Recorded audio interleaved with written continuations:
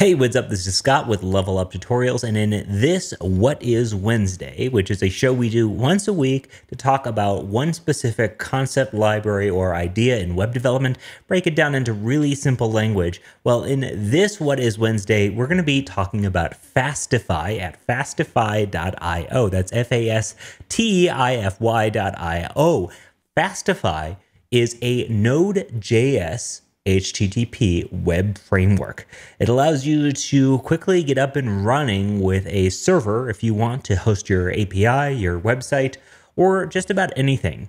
Now, an analogous library to this would be something like Express.js. So, the biggest question that comes along with Fastify is why use Fastify over Express if Express is, I would say, much more popular. However, Fastify is by no means unpopular. As a newish library, it has 20,000 stars on GitHub.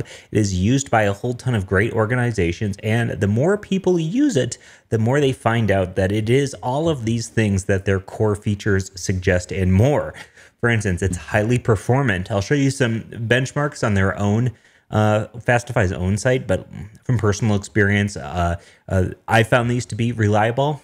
It is very extendable, of which we'll talk about. The logging is very good. There's a lot of just really fantastic things about Fastify. It plays really well with TypeScript. It's developer friendly. And really the biggest thing is just that Fastify is fast. It's fast and easy.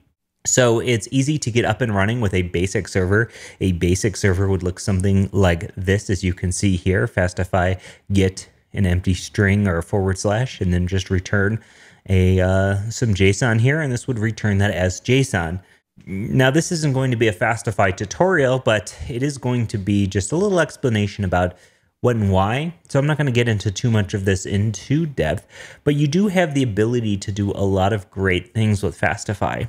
And also, as somebody who really requires excellent TypeScript support in my workflow in 2021, Fastify definitely has succeeded in that and more. So they call it a web framework. I pretty much use it for hosting our API, but you can use it, like I said, to host just about anything you want. There is a huge amount of collaborators and contributors and just like really, really, really great people involved in this project.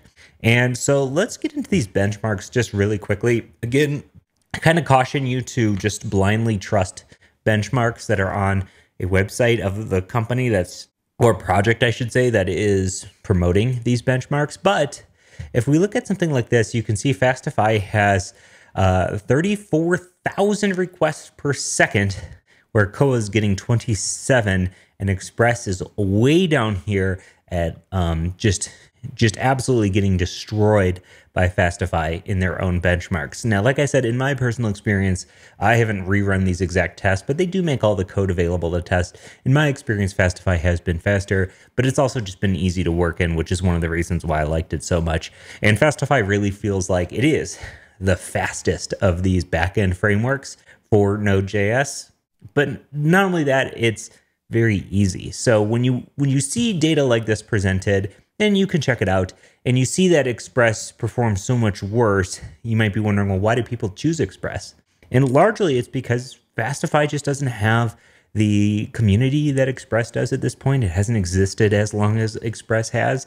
But again, Fastify to me has just been a fantastic experience. Okay, and it does sound like I'm glowing a lot about Fastify. I tend to talk about libraries that I like and use, but this is not like a paid spot. They have absolutely no thoughts on my me talking about on Fastify here. So this isn't like a paid product promotion or something like that. Another neat thing about Fastify is the plugin and the ecosystem around it. There's 45 core plugins and 154 community plugins. We use a lot of these ourselves, whether it is for, we use Fastify Cookie, we use Fastify Cores, and we use a handful of these in our own workflow, but there's a ton of really neat options. And actually, one of my favorite of these is, I always spell it incorrectly, Mercurius. This one, Mercurius. It's a fully featured and performant GraphQL server. In fact, maybe I'll have to do one of these What is Wednesday videos on Mercurius, because this is what we use to host our API. Now, another cool thing is that out of the box, Express, the latest version, is at 219K gzipped, and Fastify 105. So it's faster, it's smaller, the community's great. Me personally, I'm going to be using Fastify for everything that I need like this from now on. In fact, you can even see this is the Level Up Tutorials Fastify server right here. And it's really pretty basic. We have some options passed in. We create our app with some options. We register our CORS settings. We register our Fastify cookie plugin. Then we use this Fastify form body, which is kind of like what Express has. Then we have our Mercurius set up so that our GraphQL API exists. But then we just basically down here, we start the server. App, listen, go to the server. This is some tricky code here, but we're basically just starting the server. It's pretty neat.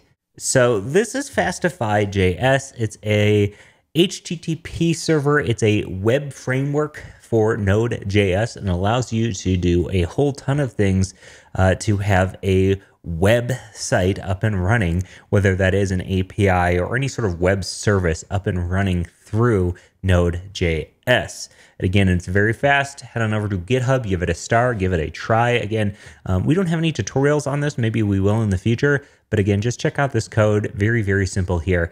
So as always, this is Scott with Level Up Tutorials. If you're interested in learning about all sorts of cool things about the web, head on over to leveluptutorials.com. We have a new tutorial series available every single month. With the latest courses actually came from Colby Fayok, and it's on Next.js and e-commerce on the Jamstack. However, we have a course that is coming out tomorrow at the time of recording this. So by the time you're watching this, it'll already be here, and that's Web Components for Beginners. So are you interested in learning about web components? Check it out at leveluptutorials.com. along with other courses that we have like Svelte Kit, Svelte Components, Modern CSS Design Systems, Level 2 Node Auth, Node Fundamentals, Authentication, and more, including code automation with GitHub featuring Brian Douglas. So check out all these courses and more, a new course every single month, leveluptutorials.com. Thank you so much for watching, and I will see you next Wednesday.